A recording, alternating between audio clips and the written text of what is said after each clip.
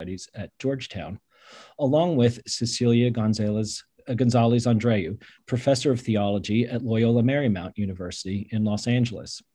Their conversation will be moderated by Vincent Cunningham, who's a staff writer and theater critic for The New Yorker. In 2020, he was a finalist for a National Magazine Award for his profile of the comedian Tracy Morgan. His writing on books, art, and culture has appeared in the Times Magazine, the Times Book Review, the Vulture, the Awl, the Fader, and McSweeney's, not to mention Commonweal. And in just a moment, Vincent will introduce you to our panelists. But first, I want to remind everybody that our next and final session will be held a week from today, Thursday, June 24th, at the same time, when the topic will be metanoia. If you've registered for this event, it means you've registered for the next one as well. I also want to let everyone know now that all of the conversations in this series will be available for later viewing on YouTube if you'd like to watch again or you're not able to attend live. Just a few more items of housekeeping. As part of the webinar settings, your video and microphone are turned off. The chat is disabled, so please direct all questions to the Q&A at the bottom of your screen. If you have a technical question, you can send it through the Q&A, and Commonweal staff monitoring the Q&A will be able to answer your questions. I also would like to offer this reminder about our Commonweal events. They are free and open to the public, and they wouldn't be possible without our readers and subscribers. The support and encouragement we get from friends and readers of Commonweal are indispensable. If our independent lay-run voice matters to you, we invite you to support us with a tax-deductible donation. Just see the donate link in the chat feature or go to our website. You can also continue to be part of the conversation by subscribing to the magazine, signing up for our newsletters, listening to our podcast, and following us on social media. Your help is a big part of everything we do. I also have to thank the folks at Commonweal who've put this series of events together, especially our audience development team, Milton Javier Bravo, Gabriella Wilkie, Adriana Melnick, along with our publisher, Tom Baker. And finally, let me thank those who've agreed to take part today, our moderator and our panelists, and all of you for joining us. So now, without further ado, I'll hand things over to Vincent Cunningham. Thank you so much, Dominic, and it's such a pleasure to be here with you. Thanks to you and to Commonweal for giving us this opportunity, and I'm really excited to get talking today. But before I do that, I'd love to just introduce our panelists. Cecilia Gonzalez Andreu is a professor of theology at Loyola Marymount University, where she also works on multiple initiatives to serve the Latinx community, especially undocumented students. A graduate of LMU and the Graduate Theological Union through the consortium of the Jesuit School of Theology at Berkeley and the University of California, Berkeley, she's a contributing writer for America Magazine and publishes widely as a public theologian. She's a member of the board of directors of the Ignatian Solidarity Network. A respected international lecturer on issues of political theology, theological aesthetics, and Latino theology, she is the author of the book, Bridge to Wonder, Art as a Gospel of Beauty, co-editor of Teaching Global Theologies, Power and Praxis, and a contributor to many other publications, including Go Into the Streets, The Welcoming Church of Pope Francis. It's wonderful to be here with you, Cecilia. Marcia Chatelain is a professor of history and African American studies at Georgetown University. Following the police shooting of Michael Brown in Ferguson, Missouri, she organized a social media response in the form of the crowdsourced #Ferguson syllabus. She is also the author of Southside Girls, Growing Up in the Great Migration, and as Dominic mentioned, the newly Pulitzer-winning book franchise, The Golden Arches in Black America. It's wonderful to be here with you too, Marcia. And so I'm really excited to be with both of you, and I can't wait to get into this topic, which is a site of some sort of internal struggle for me, the issue of righteous anger, and I can't wait to maybe clarify some things about it together today. So first, it might be good to just set up some description, what we've seen over these past, call it 16, 18 months. I keep saying year, but it's longer than that now. What kinds of anger over this period of sort of pandemic and public health crisis and economic crisis and also uprising in America's streets about the issue of police brutality. All of that swirling around us, what kinds of anger, righteous or otherwise, have you seen around you or observed in yourselves through your work and in other settings? What have you been seeing in terms of anger? How is it manifested in your minds? I'll jump in. I was really pleased, and I'm excited to be part of this conversation with Commonweal, that we were willing to take anger seriously. Because I think that there is a way that many communities, but particularly faith communities, can use, can create a false dichotomy in which faith is supposed to be the salve for anger, at the risk of not really engaging the productive value of anger. And I want to take your question in a different direction, because we've seen anger at state structures and state failure. We've seen anger that has mixed with grief in a lot of the protests around police violence.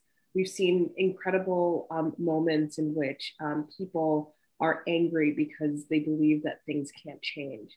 But I think right now, for the purposes of this conversation, it makes me think of the displaced anger that is animating and fueling the racism, the xenophobia, the ethnocentrism, the Islamophobia, the gender-based violence that we see in our society, in which anger about the failures of a society that is supposed to cater to you, anger at the possibility that you're held accountable for your behavior, anger about being held to kind of a standard of humanity, has been, I think, a chronic problem that we also have been living with.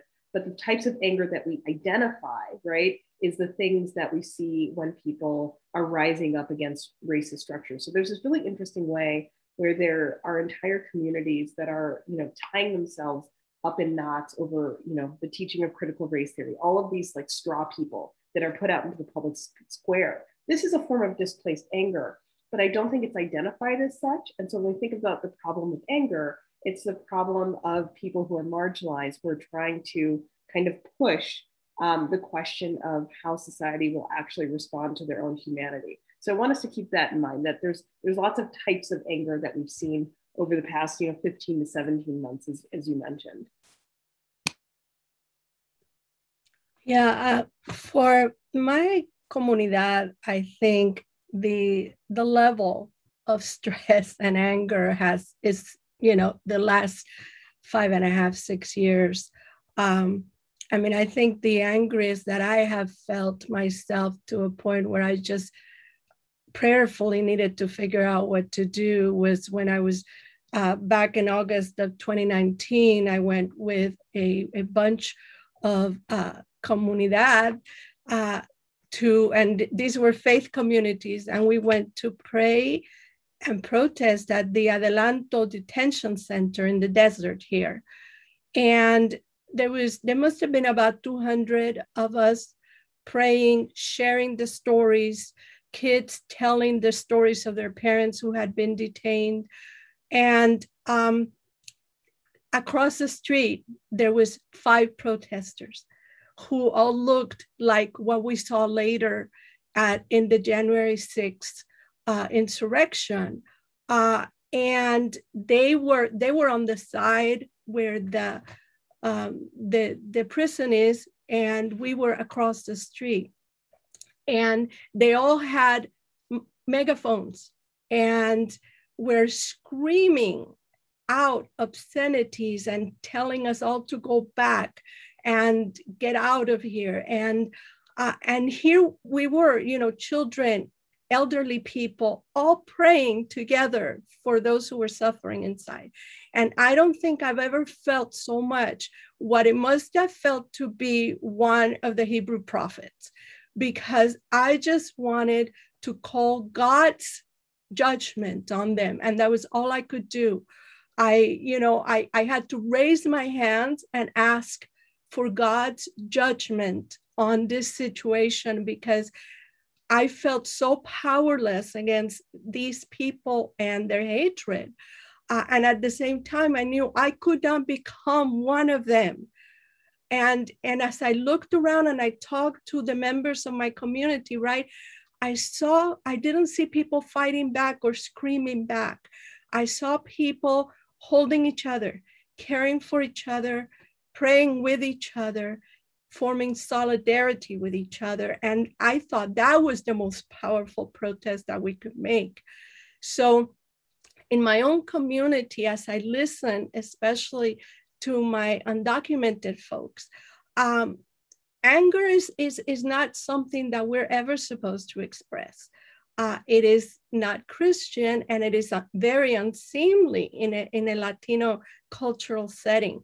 So we had to come up with different ways to deal with this, and I think those can be actually spiritually super fruitful for everyone to think about how we do that.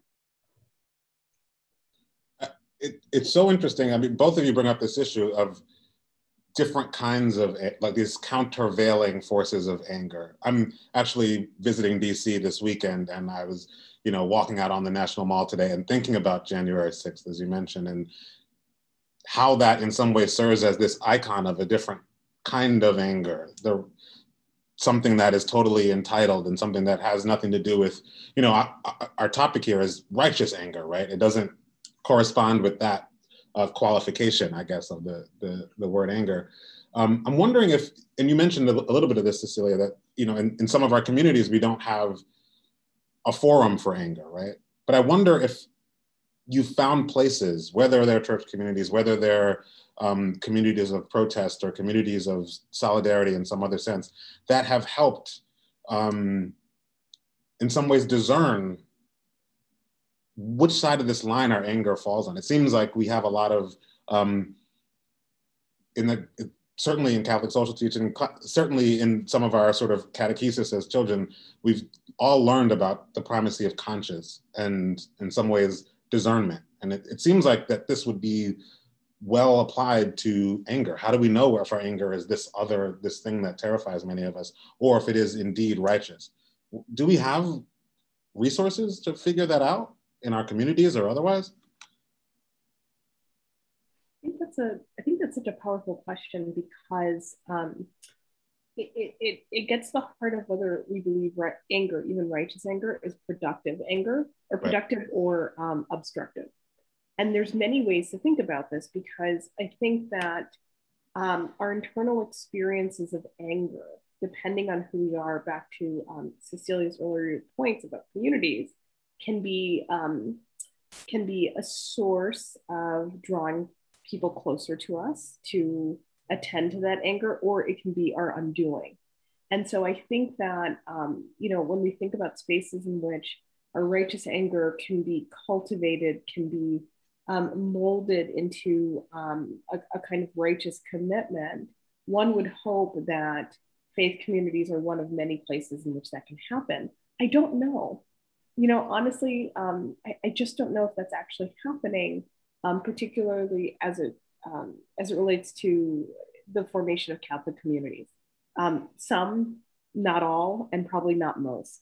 And so I think that the second part of your question about, what do we have, what's the test? And I guess the test is, if righteous anger comes from a place in which people are concerned about abuses of power and the misuses of power, then either your own kind of reformulation of power can mediate some of this, or, as we've seen in a lot of instances, what happens when those who were once in a powerless position, once they acquire a form of power, what do they do with it? Do they see it as something to relinquish, or do they then start to kind of mirror and abuse it as well?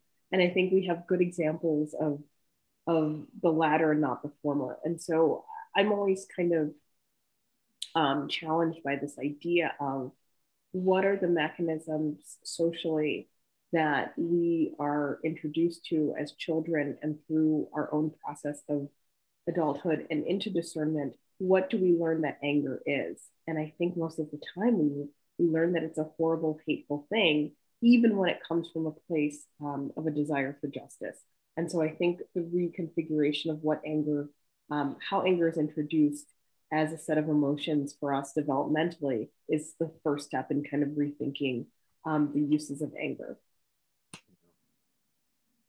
Yeah, no, that's super helpful, Marcia. And I think there's two things that I want to think about here. The first one is that we need to be cognizant of the communities that cannot express anger publicly because it puts their lives in danger. And that is one thing, again, when I'm thinking about immigrant justice, that really calls out to God for everyone else to be in solidarity. Because if you want to practice civil disobedience, you've got to be ready to be arrested. You can't be an undocumented student. You can't. And so there's a lot of us who cannot be upfront about this. And so I really, I would want a spiritual practice for the rest of us who can, to say, who needs me to be upfront and take the brunt of this, because they can't. So that would be number one. Number two is that in my own comunidad, as I said, the idea of ira, of anger, it's very unseemly and wrong.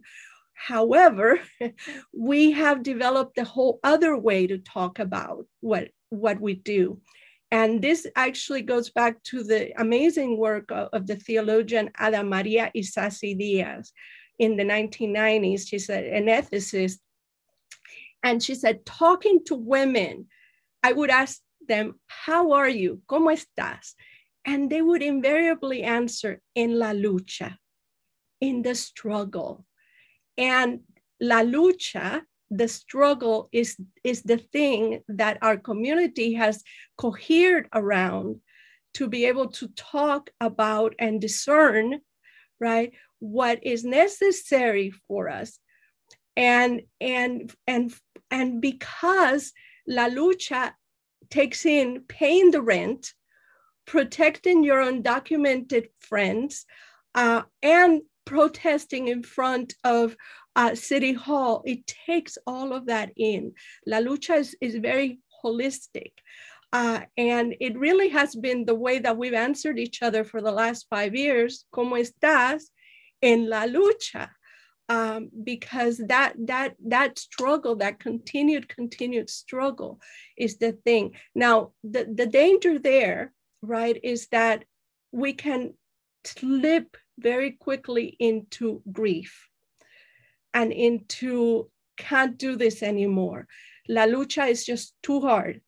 It's too difficult. And here I'm going to shout out to my young undergraduate students who, back years ago, when we were that close to getting the DREAM Act passed, and then it got stopped in the Senate, they renamed their student group, which up until then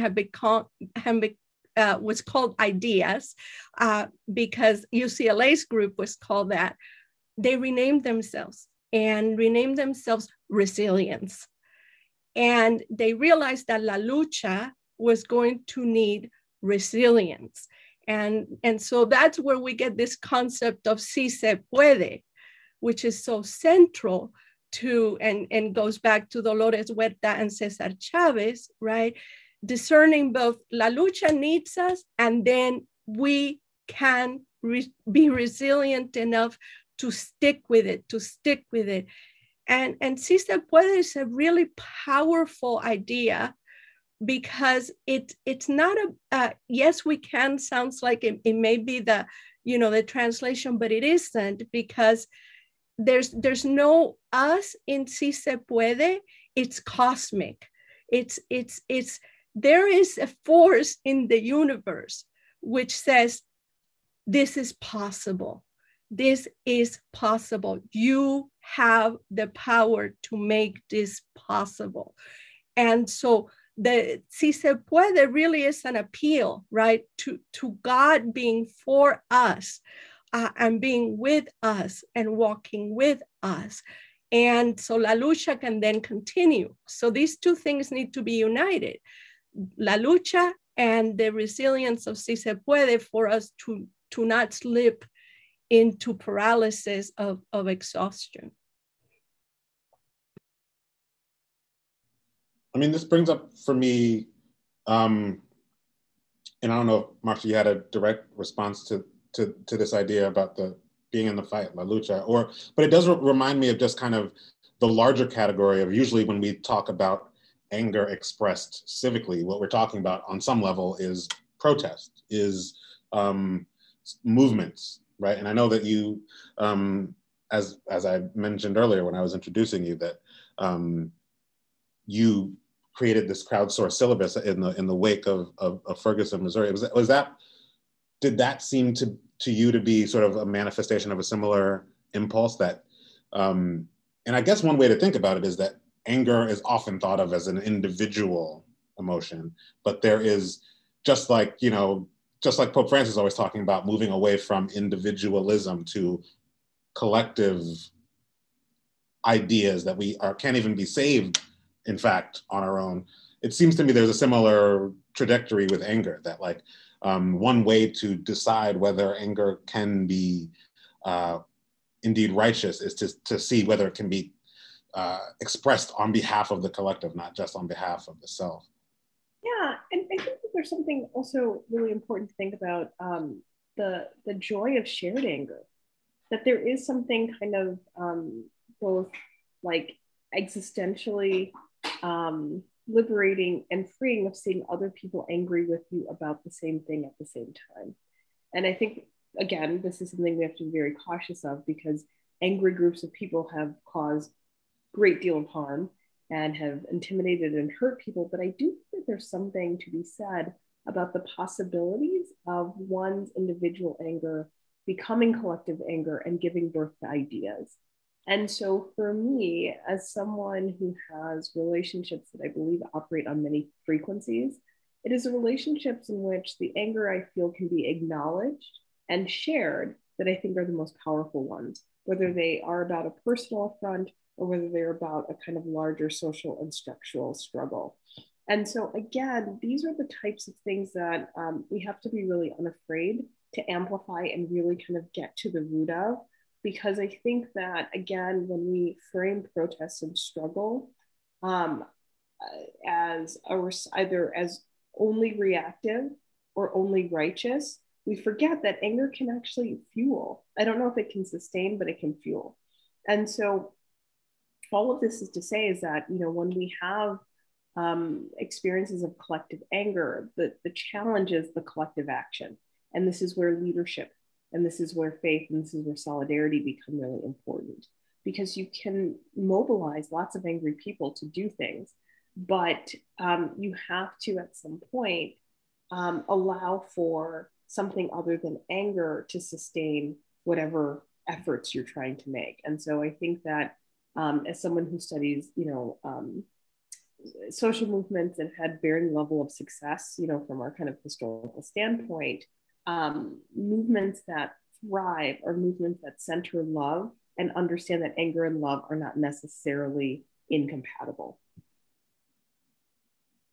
Yeah, I mean, it's so interesting that you say that, because I think about all of the scriptural injunctions to be slow to anger, right? That like God is slow to anger and all these things and we ought to be as well. If you Proverbs, it's all about avoid anger because anger can lead to sin, right? But there are also, of course, instances of, you think about Job, you think about the wrath of the Hebrew prophets, as you mentioned, Cecilia. You think about God's anger when confronted with sin.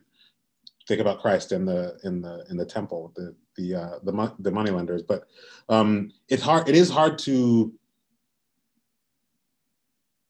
conceive of anger as being in sort of correlation with this ethic that we call love, which is like, self-emptying and always mindful of the other. And I guess that would be the way to think about it, right? If your love can be used in the service of those qualities. I wonder, Cecilia, but how, I'm really interested in this idea that you mentioned of sort of being in it's being in La Lucha, it's sort of like as a process, right? It is because it is conducted among a people that understand themselves as a community. This fight can be refined and in some ways put toward loving purposes. How does it move together through time, this concept? Well, to be honest, I felt very incapable of addressing this subject myself with the kind of wisdom that we need. And so I started rereading the homilies of Archbishop Oscar Romero, because I could not imagine how he, homily after homily at funerals of murdered people, was able to bring together these two things, right?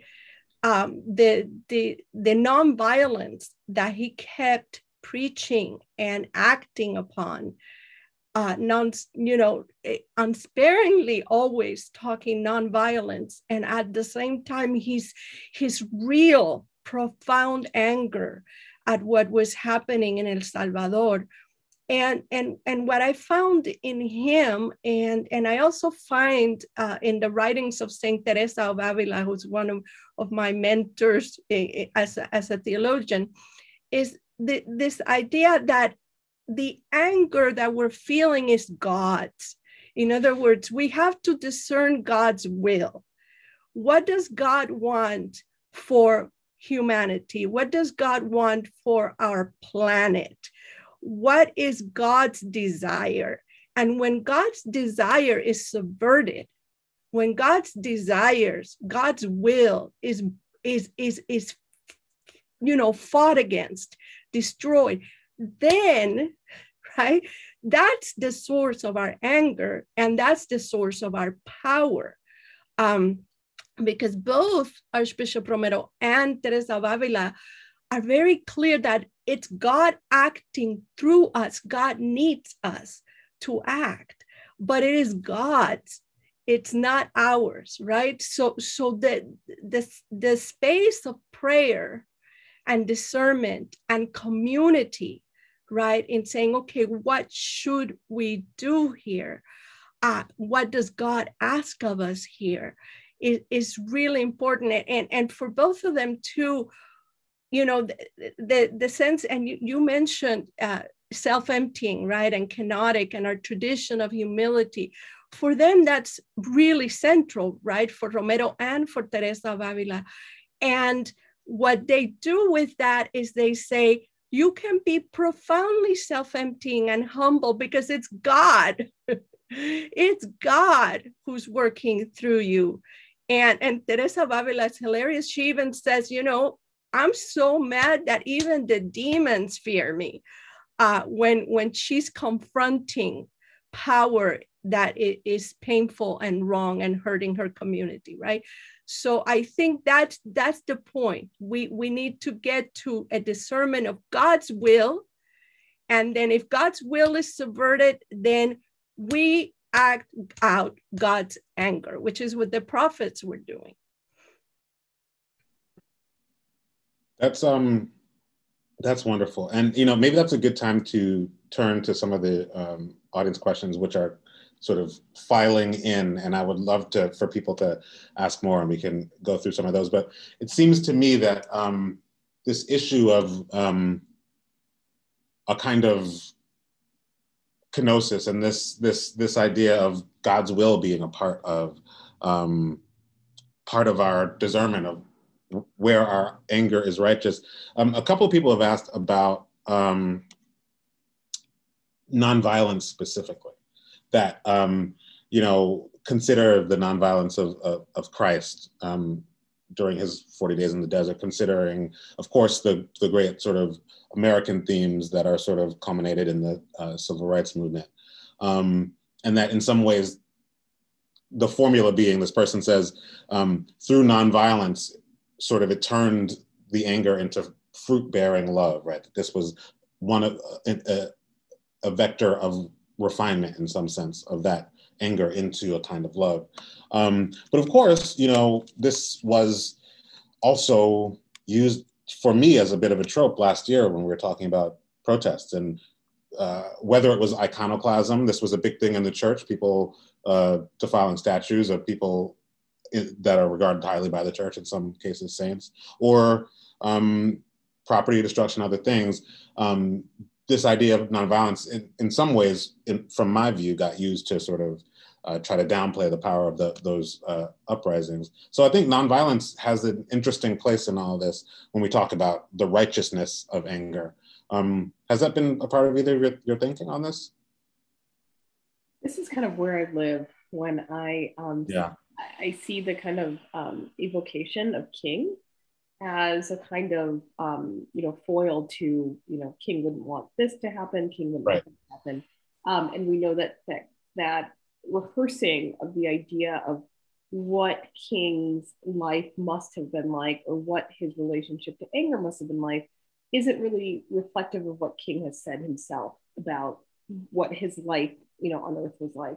So all of that aside, I think that this is a really interesting interpretation to say that nonviolent movements don't have room for anger, or perhaps that people who practice and embrace nonviolence necessarily expel anger from their consciousness, because we know that there are people who very much participate in nonviolent movements, but the anger they felt due to their own victimization is something that imperiled them throughout their lives, regardless of the meaning of the movements and regardless of their commitment to nonviolence. So I think we have to be really careful about that. But I think what is being said in those moments, especially this past summer and past moments of uprising, is not you're kind of out of order or you're out of compliance with the idea of nonviolence, but please no longer show your anger, because it puts me into a place of anxiety, fear, guilt, shame, and embarrassment. That what we really have in a lot of our social discourse is a deep desire to manage the anger of others for the benefit of the individual. And this is why we have conversations about reparations for slavery devolve into, can't this be the end of it, right? So one of the ways that, the reason why anger is so terrifying is we fear that it will never end. This is why grief is so terrifying, right? This is why negative emotions are so terrifying, because I think that regardless of, our deep faith or our commitment or our discernment, we have a deep desire to control the anger of others in order to kind of release ourselves from what other people's anger does to us, what it does to our own anger. And so I think that discourse is at best disingenuous, but at worst it is a form of control. It's a form of not recognizing the formless of people, and it can be kind of couched in this, like, what would King do framework that derails the importance of anger for our own self-examination. Yeah, and since for us that the concept of anger isn't really a developed one, but the concept of violencia is, right, of violence, because la lucha is something that is fueled, right, by the sense of the wrongness of things, and the lack of justice of things. But when we get to violence, right, again, Oscar Romero was very clear. Violence was the way of the cowardly. And he over and over said, if you have a problem with me, if you have a problem with what I'm saying about the poor, and if I have said something wrong, then come talk to me. He would say, come tell me what I am doing wrong, and I will have a conversation with you. But that's the way we get someplace, he said. But if you are just going to use violence against the community, then he had to resist that in every possible way, and be very clear, calling the community out en masse, right? to show that the violence that was being visited upon the community was to silence them and to not allow for the kind of debate that he saw as necessary. The other thing is the labeling, right? We have spent the last 5 years of labels being hurled at people.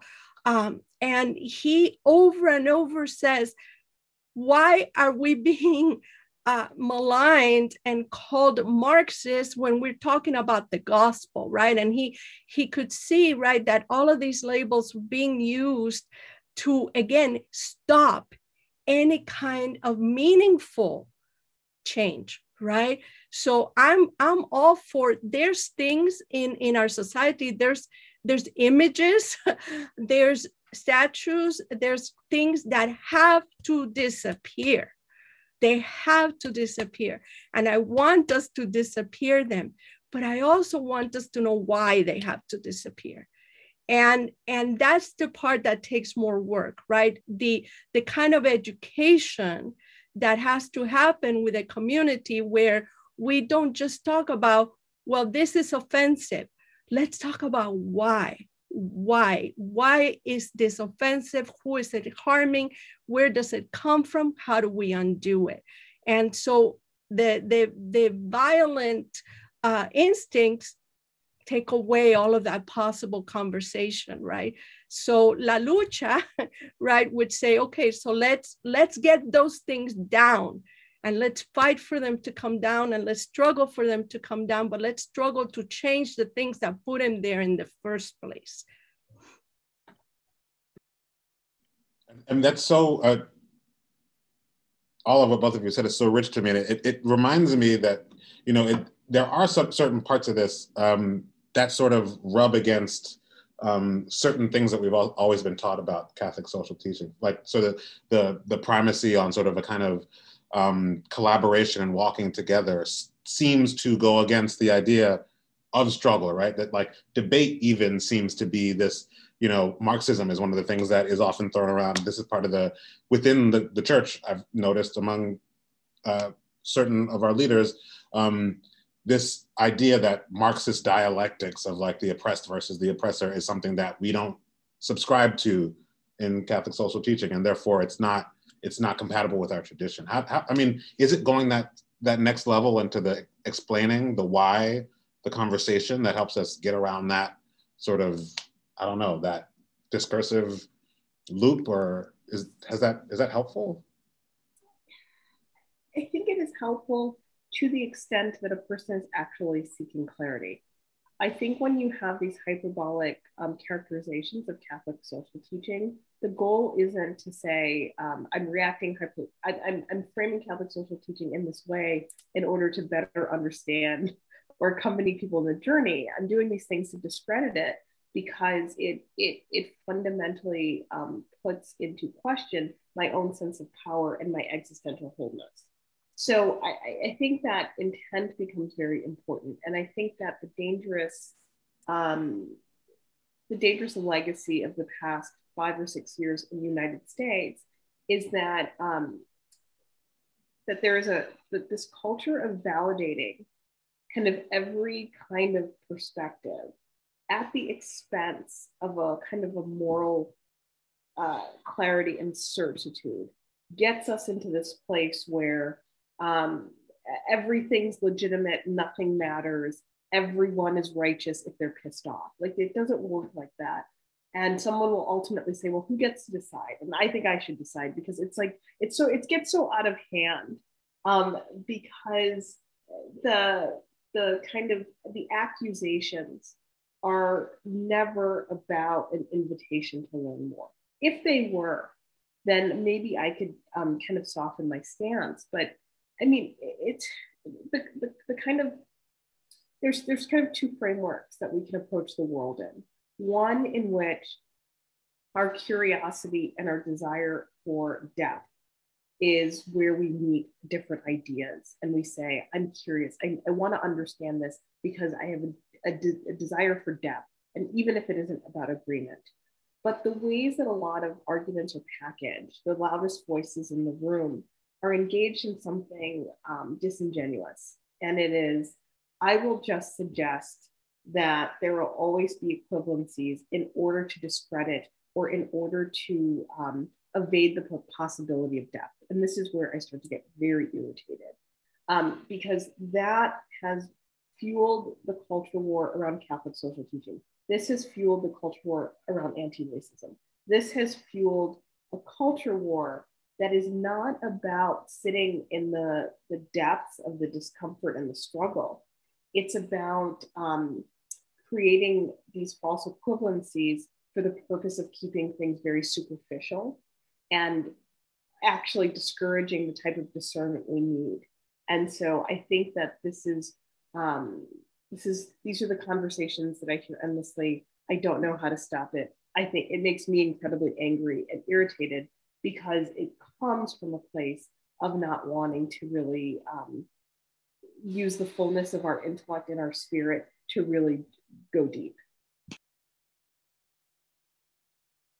Well, you know, Marcia, you said something that I think is key. You talked about the loudest voices in the room. And at least in the sense of my own comunidad, I want us to start becoming the loudest voices in the room. We have been pushed to quiet. We have been pushed to fear. We have been pushed to invisibility. So as an educator, right, for me, the best thing we can do is educate our young to be that loud voice, to say, no, this is why no. And so you're going to go ahead and use all of your tropes to silence me. You're going to call me whatever you want to call me, but you don't have anything to stand on because I can counter everything that you were saying. And I saw that at play yesterday when the House of Representatives presented their new group that's working on economic disparity and economic justice. And they brought up the letter from the Catholic bishops and quoted it at their press conference. Now, sadly, it's from 1986. Let's get something new. Let's get something new. But we have the resources as Catholics, as Christians. We have the resources to fight back and to say, well, you can't say we're all made in the image of God and at the same time exclude all of these people who are the image of God.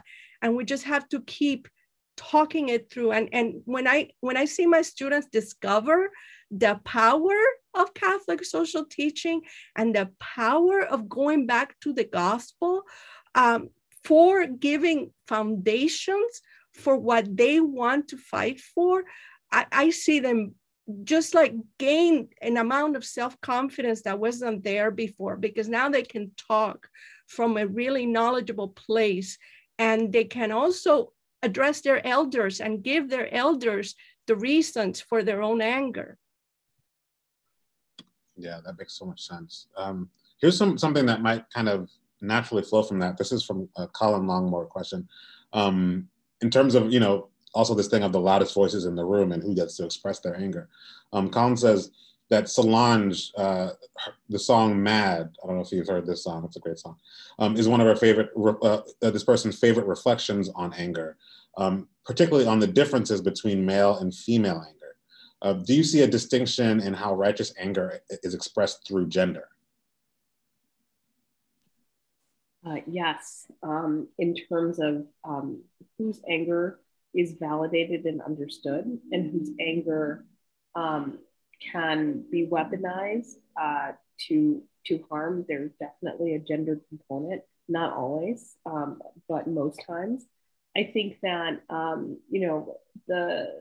think the freedom to be angry is something that I long for deeply. But as a woman, as a Black woman, I do not have that. And so, this essentially is at the core of my existential condition. And so I think that it isn't just about gender and the expression of anger. It's the ability for that anger to be understood as valuable and important. And so I think it's so fascinating to think about our socialization around anger. I have a newborn, that's why I'm yawning. I'm present, I'm just tired all the time. I have an infant, and I think about the ways that I try to soothe him. He doesn't know what I'm saying, but the things that I'm saying, and I'm very aware of when he is agitated, when he is fussy, when he is just being a baby in this world. My go-to is calm down. It's okay, relax. And I think to myself, this may work in this relationship at this point, but this may not be the most productive way that I introduce my child into the world when he is angry or upset, right? And I think about the ways that I am also raising a Black child. So I am going to have a conversation about the expression of anger with him as much as I don't want to. And so when we put all these layers of identity on anger, it is something that we all feel, and we've all grappled with. We all know that feeling. But what that knowing does in the outside world, and how it then reshapes us internally, I think is such an important exploration. And I think explorations like that can be so deeply productive because they're both personal and structural. The question remains, where are the spaces in which that conversation can emerge and can actually, kind of heal us and transform us. And again, if these conversations aren't happening in places of faith where we talk about death and dying and the meaning of life, then that says something so powerful about our aversion to anger. Yeah, well, as a Latina, anger is not a thing I'm supposed to ever express. Yet, we do it in other ways, and some of our dances, for instance, I think in our different communities show a lot of resistance and anger in them. But I want to look at the word that comes before anger in our conversation here, righteous, right? And righteousness is also something we don't really talk about because again, that's a concept that's not really ours. And it's so clear, even during the liturgy, when English language people are saying it is right and just, we are saying es justo y necesario. And I love that idea that what is right is what is necessary. What is right is what's necessary for life. That's how we know what is right. In the last week, my friends Arturo and Nancy talked about the role of beauty. And for me, beauty discloses a lot by its presence, but even more by its absence. And when we want to be able to discern what should make us really full of this necessary anger for what is necessary, it's when we notice the lack of beauty in something. And that's hard to debate. It's really hard to debate that something is inherently awful, ugly, terrible. And if we get people to that point where they can see the awfulness of something, right? So for me, like I look at the environment and we look at the great garbage patch. Nothing less beautiful than that. So it should make it necessary for us to act against it, right? And so beauty can have that powerful discerning role of telling us this is wrong. This does not come from God. This has to be stopped. And you are called to do all you can to stop it.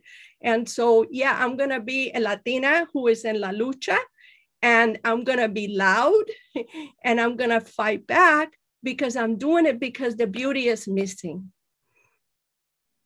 As a critic of the arts, who is often tying the morality of things to their rigor or lack or of beauty or whatever, I totally endorse this. I love that formulation.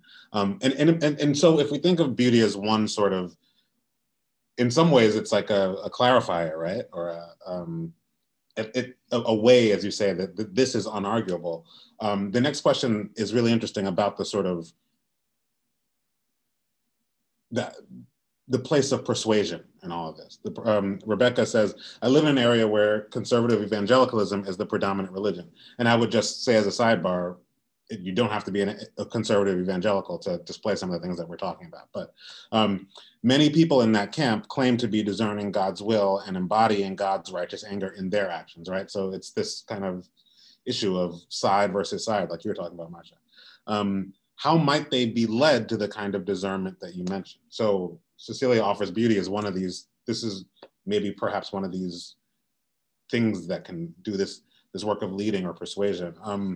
I guess I would ask, what are those things? And also, more broadly, what is the role of persuasion here? Is there a point at which we say, we're in La Lucha together, and the time for persuasion is over? That's a thing that I think about a lot and worry about a lot as a writer, who I think persuasion is one of my aims, but I can't always be sure. Oh, I love that question, because I think that this is something that's probably one of my greatest failures, is to hang in and persuade. I mean, I think there's a lot of ways we can think about this. There's the opportunity to kind of model and bear witness, right? That may not be as loud, but is clear. But I think there's also, I think about invitations often, and I think it's because I'm a professor, and I think everything I do with my students is an invitation to meet my intellectual curiosity, and they are inviting me to understand, their own intellectual interests, and we can do this together. And so when we think about, when we're in a context in which people's anger drive them to do things that are counter to the things that our anger are driving us to, I think what's at the heart of this is, what is the invitation you are issuing, and what is the invitation they are issuing, and ask them in that way. If I were to join you in this, is my world going to become bigger or smaller? Am I going to be more afraid or less afraid? Am I going to feel freer, or am I going to be constrained by the need to consolidate my own power? I think that political rhetoric is really hard to fight against, because people believe what they believe. But the fundamental question of, what do you desire the most, and what extent are you going to go to get it, is a place in which I think people can actually meet quite productively. When I was talking a lot about Ferguson's syllabus and trying to really encourage people to think about the many, the revelatory possibilities of what happened in Ferguson, I would often, people would have these huge debates about policing and violence and who's at fault and all these things. And all I could return to, in a deeply spiritual sense, is Christianity is predicated on the idea of return. This is the whole point, that what is once lost will be returned to us. That's all we got. I mean, we've got some other stuff, but that's what we have, right? The possibility and the hopefulness of return. And so if we distill it and we say, what would you do so that someone can return to you if they leave your home? And what does it mean for someone to leave and never return because of state violence, because of race, because of these things? What would you be willing to do to end that for all people? This, I found, a more productive and healthier place in which people to engage than to suggest all of the structural inequalities that they couldn't get or understand. And so I think at the end of the day, that question is one of distillation and invitation.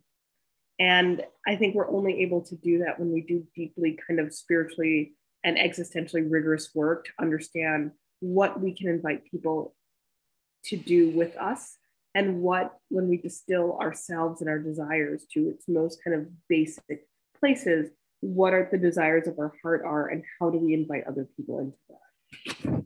That's the most hopeful I can ever be. Well, and also as a professor and somebody who works with our young, there are people that are unpersuadable, and I'm not so worried about them. I'm worried about our young. They care about the right things. Their instincts are good, but they don't know, they don't have a sense that God's on their side. And so for me, a big part of what I want to do is I want them to have the tools from the Christian tradition to see that God's on their side, to see that the lies that are perpetuated out there are not what Christianity is, and to welcome them in as co-workers in the vineyard, to do the work of building the reign of God, el reino. It's exciting and beautiful work. And so the others may not be persuaded, but at least if you are a young person who really cares about these things, know that your tradition has all of the tools within it to help you to be more effective, to have the fire within you, to keep going, to have that resilience for la lucha, for si se puede. You know, Cesar Chavez marched behind the banner of Our Lady of Guadalupe, right? And so to me, that's my concern, that we don't keep Catholic social teaching a secret, and that we allow the subversive power of the gospel to really speak out. Right. That's a wonderful, this idea of inviting the young seems to me to be so, I mean, I think, and hopefully part of the space that we're making in these conversations is is precisely for them as well, to sort of have a space to have their angers, their hopes, their fears sort of validated and be, as Marcia mentioned, invited into a larger community. On that note, I would just love to offer the opportunity for, if anybody has a closing thought or anything like that before we end. We've got 3 more minutes. If there's a sort of encapsulating thought that this all has brought up for you, I'd love to hear before we close out. The last thing I will say about anger, and this is a bit of wisdom that my husband has said to me, and I think about it often. Our capacity to sit with the discomfort of others helps strengthen our capacity to sit within the discomfort of our own self. And I think that this is probably one of the most powerful ways in which we can know how to position ourselves in relationship to righteous anger. That it is the discomfort of others. It is the discord that we experience when we kind of react to people, that our ability to kind of sit with that, and our ability to be in solidarity with those who suffer, and to really, really understand the power of that, to understand the power of being with those who are angry, will allow us to mediate the negative feelings that we feel when we are angry. And so, you know, I understand the impulse to just kind of scurry away and bury your head in the sand when someone is expressing their anger. But our ability to withstand that, to sit with it, allows us to do more, I think, in terms of actually moving that anger to a place of productive action. Yeah, and I would echo that and say, be attentive to the absence of beauty. Just pay attention. It's a great pointer. And then once you see it, be in solidarity, as Marcia said. Be in solidarity for those and with those for whom beauty is being denied. And I think if we can do that, then we'll get someplace that starts to resemble the reign of God. That's wonderful, and a wonderful place to end. I want to thank both of you, Marcia and Cecilia. It's been just an honor for me to be with you for this hour. And thanks also to all of our participants. We've had lovely sort of engagement in the Q&A and in the chat.